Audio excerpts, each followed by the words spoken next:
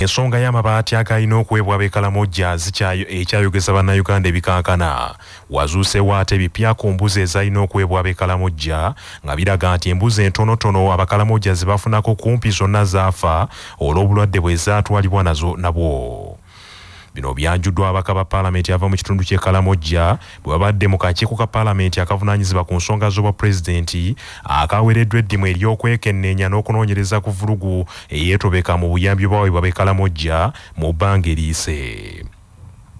Bano battotodde emivuyo egyetobeka mu kugaba embuzi ezo, abantu mwe bafunira embuzi ezinaatera okufa ate abalala ne baweebwa ensimbi emitwalo 5,500 gyokka mu kifo ky'embuzi ennamu.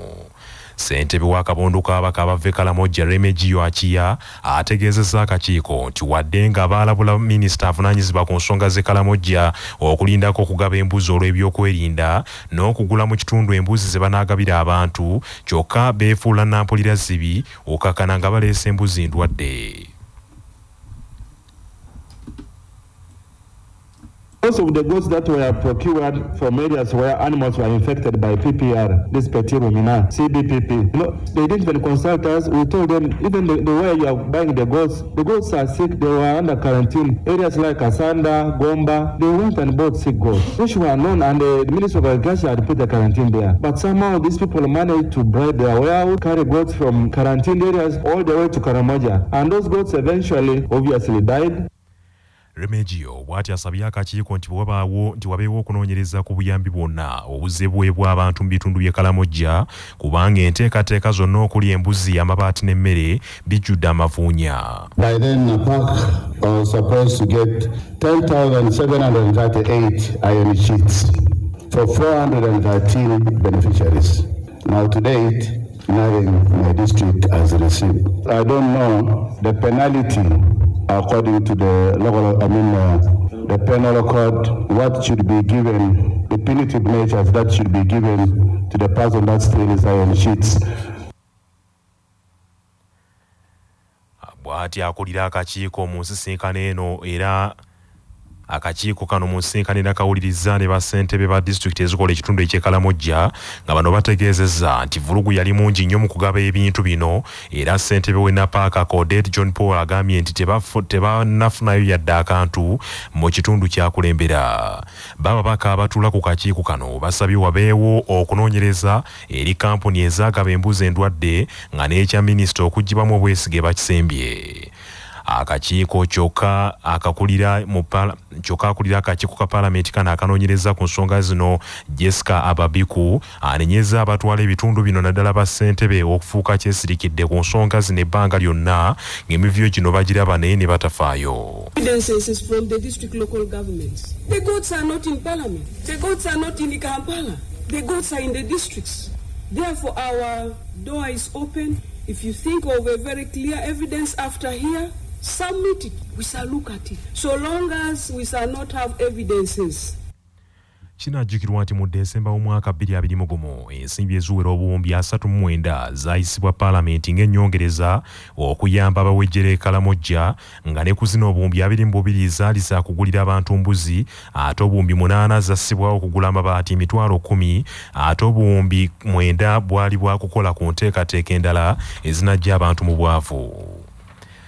Obwakabaka bwa Buganda buwadde gavumenti ya Uganda amagezi okuyitanga mu kuteesa n'okukkiriziganya ku nkulaakulana y'ekibuga Kampala n'ebitundu by'eggwanga ebirala naddala ebya Buganda bw'abaawo omukisa ogw'okutereeza endabika y'ekibuga. Katikkiro wa Buganda Charles Peter Mayiga bino abiyisizza mu bubaka bw'atisse omumyuka asooka owa Katikkiro Oweekitiibwa Profesa Haji Twaha Kaawaase Kigongo mu nsisinkano n'abakulembeze b'eggombolola y'e Lubaga mu kibuga Kampala. Bano bakulembeddwamu mmeeya w'eggombolola y'e Lubaga Mbeera Zaake Mawula nga olwaleero bazze okwanjulira Obwakabaka enteekateeka ez'okukola enguudo awatali kukosa mirimu gya Bwakabaka yadde obuwangwa n'ebifo by'ennono. Ebimu ku bifo KCC ebyagala okuddaabiriza kuliko enguudo omuli olwa Kabaka Njagala, Ring Road okwetoloola olwetoloola olubiri lwa Kabaka olw'Emmengo, Lubaga Road oludda e Sentema, oluguudo Ssekabaka, oluguudo Suuna, oluguudo Butikiro n'enguudo endala nnyingi eziri mu ggombolola y'e Lubaga. KCCA era eteekateeka okwongera okulongoosa enguudo eziriraanye enkulungo entawetwa, okuggyayo ekitiibwa ky'enkulungo eyo n'okulongoosa ennyanja ya Kabaka ey'omu Ndeeba. Omumyuka asooka wa Katikkiro w'ekitiibwa Profesa Haji Twaha Kaawaase Kigongo agambye nti wateekeddwa okubaawo okuwuliziganya wakati wa KCCA n'Obwakabaka ebiruubirirwa bino bisobole okutuukibwako. Naye nsanyukidde n'ekirala ekigambo kituufu era kisaanidde mwasoosowaza Obwakabaka bwa Buganda nga obukulu ennyo ku bantu abalina okwebuuzibwako enkulaakulana ezigenda mu maaso. Tewali kuwannaanya nti enkulaakulana tuzaaniriza era tujaaniriza n'eno. Ate bw'ekwata ku ggombolola eno eba nkulu nnyo kubanga mulimu ebifo byaffe eby'ennono bikulu nnyo ebirina okuba nti bitegeerwa nti weebiri enkulaakulana egende mu maaso ate nga tebikoseddwa. N'olwekyo kikulu nnyo okukwatagana ne tuwuliziganya ne tumanya nti enkulaakulana ezze tunaatambula tutya ffenna ng'ebifo byaffe eby'ennono tebikoseddwa ate nga n'enkulaakulana egenze mu maaso. Oweekitiibwa Kaawaase asabye ekitongole ekya KCCA okusoosowaza ennyo kampuni zaakuno mu mirimu egy'enkulaakulana mu kifo ky'okugiwanga abazungu ne bagiwanga abazungu bonna gyonna era mu ngeri y'enjawulo n'asaba KCCA yongere amaanyi mu kuyooyoota ebifo eby'Obwakabaka eby'enkizo. Naye nsanyukidde n'ekirala ekigambo ekya beautification, okuzimba ebimuli wakati mu kukuuma obutonde bw'ensi naye ate n'okulungiya amabbali g'enguudo. Mugenze muteekako emiti, mugenze muteekako ebimuli. Kati wetunula butuulizi wali mu maaso g'olubiri Wankaaki waliwo ebimuli birungi nnyo, naye olunaku wabeerawo embaga bannaffe abaliitiriya bo tebawasa ku wiikendi yokka, naye bawasa essaawa yonna ndowooza wamuzuulira babeera awo olw'okuba wantu wakola ki wanyirira. N'olwekyo munaagenda nga munyiriza ebifo gye mutadde enguudo zino mmanyi nti emigaso gijja kweyongera. Meeya w'eggombolola y'e Lubaga Mbeera Zaake Mawula agambye nti eggombolola gy'akulembera yamaze dda okufuna ensimbi okuva mu African Development Bank, African Development Fund ne gavumenti okusitula endabika y'ebifo n'enguudo mu Lubaga. Emirimu egigenda okuwa Lubaga ekifaananyi ekipya kigenda kutandika mu bbanga ttono nnyo okuva kati, era kino kibadde kitusibye nga tulina okujja tukuloopere tino tugenda okukola muno ate nga byetaagisa okubanga nga Mengo establishment Obwakabaka bwa Buganda tulina bo mu nkulaakulana eno. Tulina ebifo bingi muno mu Lubaga ebitugatta nga mu linnya lya Kabaka. Tugenda okulongoosa omwezi ogujja amasiro g'Obwakabaka omuli olubiri nga Mujaguzo, Kusuuna ebintu bingi nnyo. Abakungu abavunaanyizibwa ku by'enguudo mu KCCA okuli Injinia Andrew Serunjogi ne Injinia David Rogers Semugoma bagambye nti mu nteekateeka n'enguudo n'ebifo ebirala eby'enjawulo bigenda kusibwako ettaala musibwemu n'emiti n'ebimuli kyokka ne balaga okutya olw'abantu ababba ebyuma ebikozesebwa mu kuyitimusa ebitundu. Enguudo zaffe tuzidizayininze okuba nti zigenda kumala emyaka 2 nga zikyaliwo ezimu zijja kubeera ne pavement ennene naye ziriko street lights konna. Amukiddipu twateeka street lights nga battery twaziteeka wansi naye kyannaku nnyo nti zonna battery bamaze okuzibba, enguudo zonna tezikyaliko battery. So ku mulundi guno tusazeewo battery tutandika kuziteeka waggulu tulabe kubanga bwe zibeera waggulu oba oli awo ababbi bayinza okulemesebwa. Sente ezo ku projects za compensation naye nga za ku acquiring mataka ago tugenda okuteeka ebintu ebyo. Omusibe Abubeka Kalungi agambibwa nti yali omusaale mu kutemula Muhammad Kirumira yali omuduumizi wa poliisi mu disitulikiti y'e Buyende olwaleero yeewozezzaako mu kkooti enkulu mu Kampala mu maaso g'omulamuzi Margaret Mutonyi. Abubeka Kalungi mu kwewozaako ategeezezza kkooti nti yatulugunyizibwa ebitagambika era baamulaalika nti singa yeegaana emusango ogwo bagenda kumutemako omutwe. Mu kwewozaako kwe Kalungi atotoledde kkooti nti yayita mu kutulukunyizibwa okw'ekika ekya waggulu n'atuuka ne kussa nga atakyayinza kuwanirira bayiro mu ngalo era kibava bakozesa ekinkumu kye kye yateeka ku sitaatimenti gye yakola ng'akkiriza emisango egimuvunaanibwa.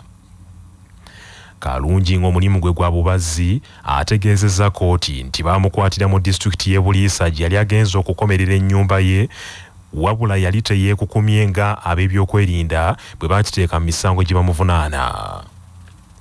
Kalungi ategeezezza kkooti nti yakubwa waya ez'amasannyalaze, oluvannyuma yakubwa ebikonde mu mbiriizi, baakwata n'ebyuma ne bamumenya engalo bwe yali mu ttulugunyizo ery'okusiemu embuya, era nti eno gye bamutiisizatiisiza okumusalako omutwe gwe singa yeegaana emisango egimuvunaanibwa.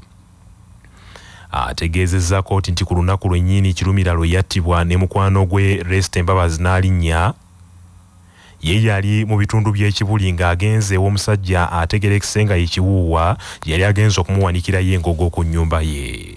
Kalungi yeegaanye okubaako n'akakwate konna ku kabinja k'abajambula ka ADF, era ono ategeezezza kkooti nti eby'okutta Kirumira byamukanga era byamukubawala kubanga teyalina kyonna ky'amanyi ku nsonga ezo ku byonna ebyaliwo ng'ennaku z'omwezi 8 omwezi ogw'omwenda 2018. Bw'atyo Kalungi aleese n'abajulizi babiri nga bakulembeddwa mu mukyala we Fatuma Najjita bamuwolereze mu nsonga eyo. Manya obuvuna obuddo obw'eddembe lyo tonyigirizibwa. Ddembe lyo ery'obwebange. Ddembe lyakutuusibwako Sahara Muchuzi Mixi akanzaali akazitoya envaazo ne zifuna obuwoomi obusukkulumu. Saako Sahara Tangawizi Tea amajaani agawa caayi w'eddekende naye n'afuna obuwoomi obutagambika. Byakakasibwa UNBS nga biri mu maduuka gonna.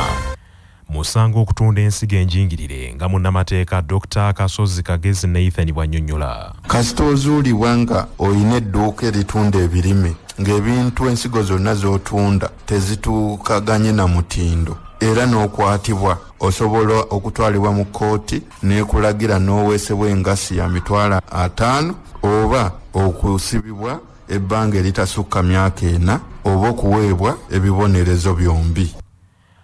Abantu 110 be baafiiridde mu bubenje bwa mmotoka ne pikipiki ku nguudo ez'enjawulo mu ggwanga lyonna mu ssabbiiti 2 zokka eziyise.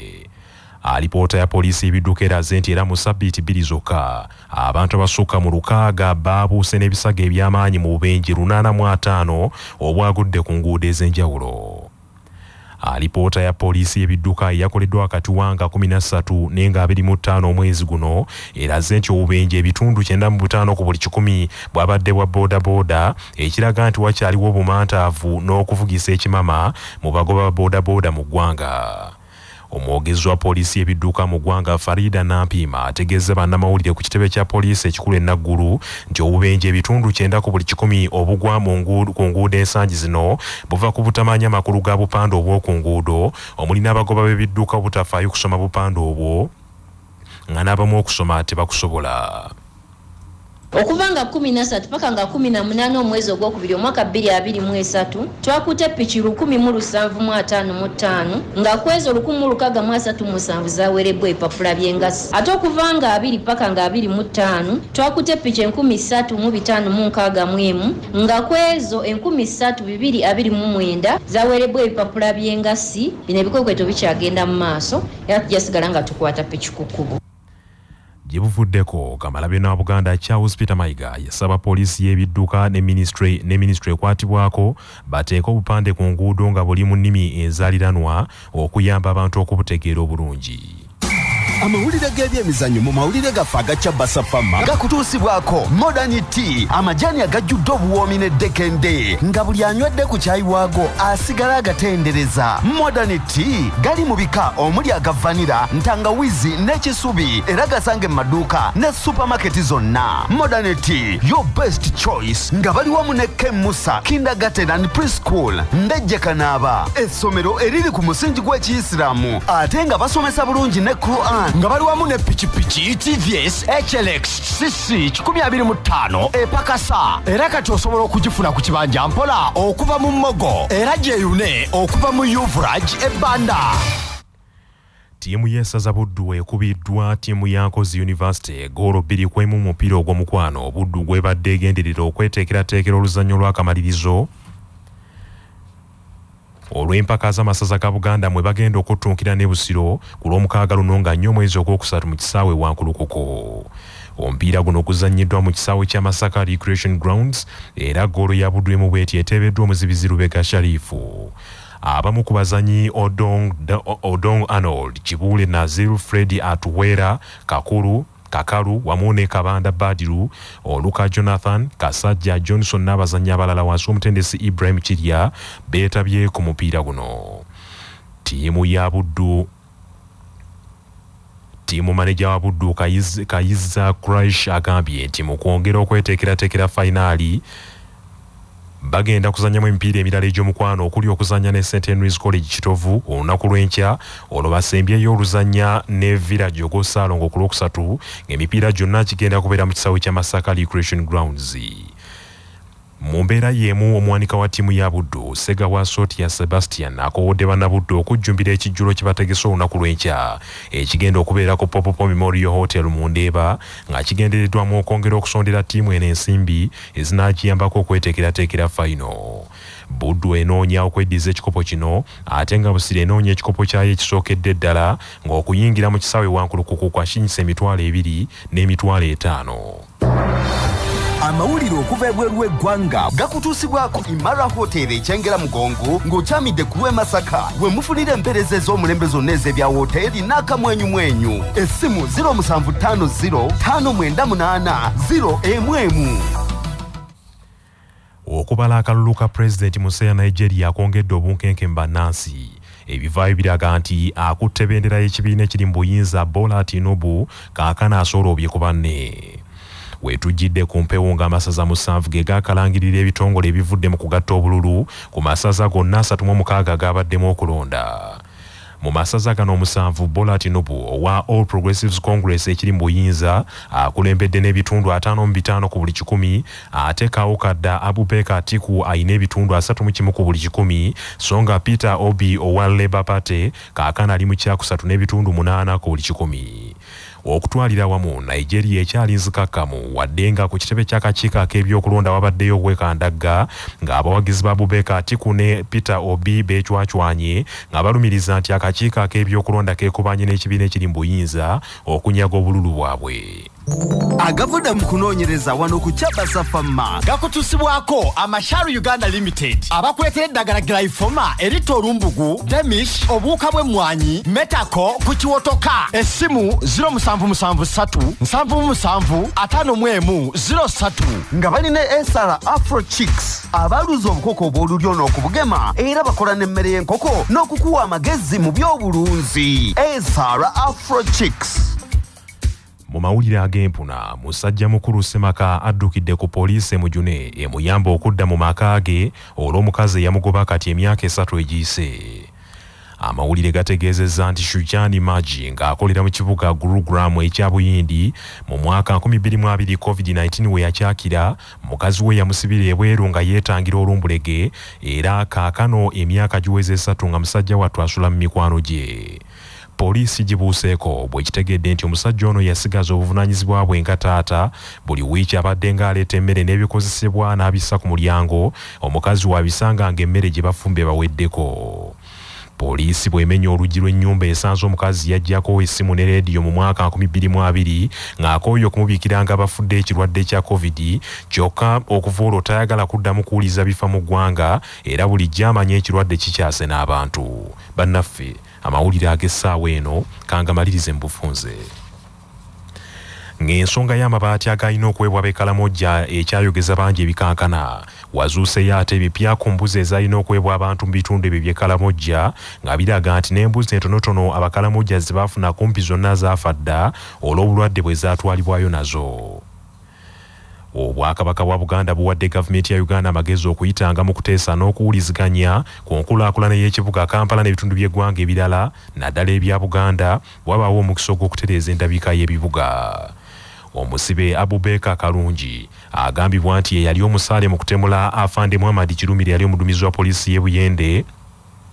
Olwaliro yeewaddeko obujulizi mu kkooti enkulu mu Kampala mu maaso g'omulamuzi Margaret Mutonyi n'ategeeza kkooti nti baamukaka bukasa okukkiriza omusango ogwo ng'ab'ebyokwerinda bamulaalise nti bagenda kumutemako omutwe.